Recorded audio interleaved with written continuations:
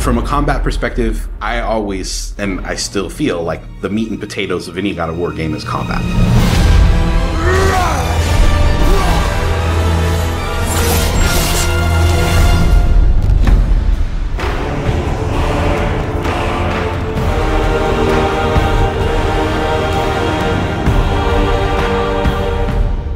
My name is Roberto Clemente, and all my friends call me Bert.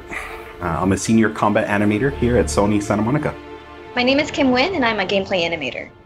Hi, I'm Sabra, and I'm a senior VFX artist on God of War Ragnarok.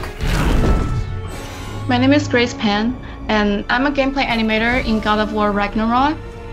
Hi, I'm Oyarijivbie, combat designer on God of War, and I create interesting and memorable creatures that players like to attack and defend against.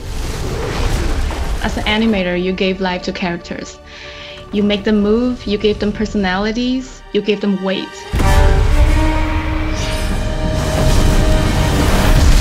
My role as a VFX artist is to put the power behind a move. You are in control of fire and earth and water and wind.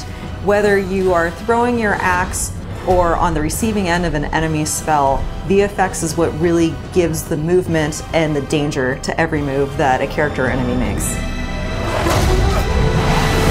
I work really closely with the design team and the tech art team on this project specifically. We actually work a lot with camera, along with the guidance of our great camera team, so I find myself doing fight choreography sometimes. One of the most challenging parts about being a combat designer isn't the technical implementation of creating a creature, but it's really navigating that line between frustrating and engaging. We want to make something that makes players lean forward and focus and really try hard against that enemy and feel good about overcoming that, but we don't want to make them feel defeated if they can't figure something out. And then it feels rewarding when you win, not because it was impossible, but because it was fun and engaging. After the last game, we've heard the community cry out for more mini-bosses, bigger creatures, and enemy variety, and this time we really leaned into that. So in God of War Ragnarok, you're going to be traveling to all 9 realms, and each realm is going to have like its own theme of enemies that are very unique to that space. For example, in Alfheim, we're familiar with the Dark Elves, but this time around we're going to be fighting Light Elves, such as the Light Elf Warrior. One of the key learnings from the last God of War game is we don't have to think about the camera and how close combat is going to feel. We already have that knowledge, so we can build upon the close camera that we have, and we can iterate on enemies, creating more interesting scenarios. In the last game, Atreus was just starting to fight alongside Kratos, and he was learning from the master tactician. So in this game, he's trying to prove himself a little bit more, and we built upon those mechanics with him. The previous God of War, Atreus was still a kid, right? So he has a lot of dependency on his father. And for this game, you'll see Atreus moving more independently on his own as a companion.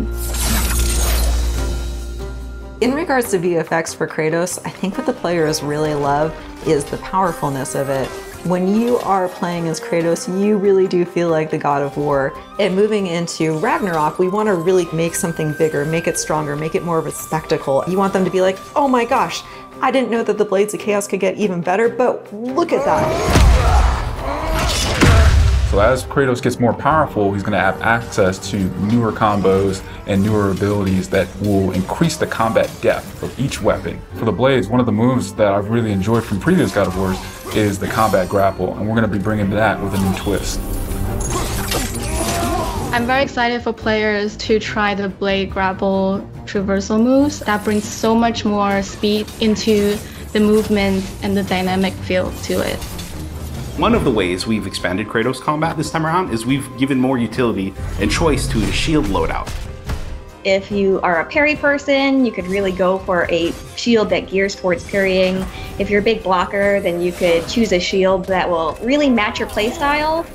One new mechanic or element that I'm really excited about is these combo finishers. Building up the stun meter this time around is going to lead to different ways to basically decapitate the enemy.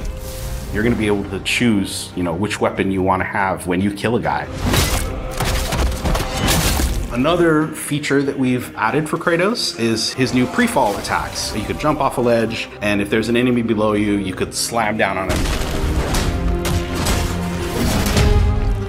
There's such an emphasis on verticality in some of these fights that it's super engaging. And as Kratos, now that you have so much mobility and that you can also take advantage of that verticality, I think it just adds such another interesting layer to a fight. In God of War Ragnarok, we've enhanced the Kratos and Atreus duo. He's going to initiate a little bit more and be aggressive. He's going to fight alongside you and sometimes even surprise you with his combo abilities too. Some of the new expanded companion actions that you'll see Atreus do leverage the fact that he's older now, he's bigger now. And he's different from Kratos, so his magic has a different flavor. Not only that they fight side by side together, there are also a lot of mini games and player interaction moments. For example, like the puzzle systems and the set pieces. You definitely will see a lot more collaborations between father and son.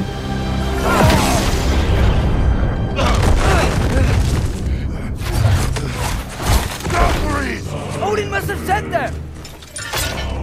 There's so much that goes into building a big set piece.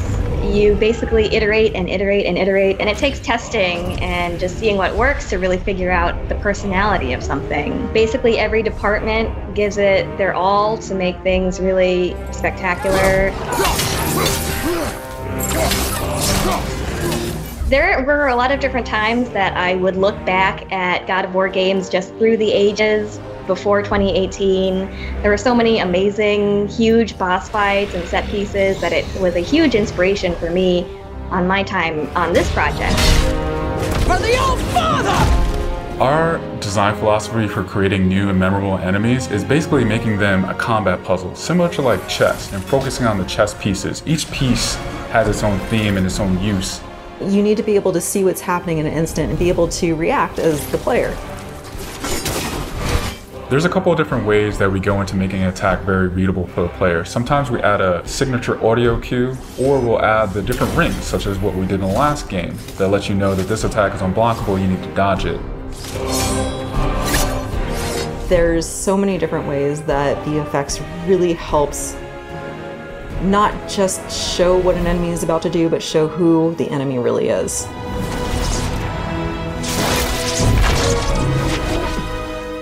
Everything you design has to be surrounding the essence of the character and a story. It's what makes it believable and memorable in the first place. I think what I'm most excited about is for players to experience the diversity of enemies that this game has to offer. You will be fighting everything from small little creatures to things that will take up the entire screen. All of their designs run the gamut. I think each one looks so much different from the next one, and each of them have their own play styles and their own little fantasies that go into it. And so I think if you are really into Norse mythology, you'll be very interested to see how Sony Santa Monica has taken some of these creatures and interpreted them for God of War. Everything that goes into the game, there's emotion behind it and intent behind it, and by the time it gets to you, everything that you've seen that you're going to play and experience has been sweated over, bled over, tested, and is fun to play.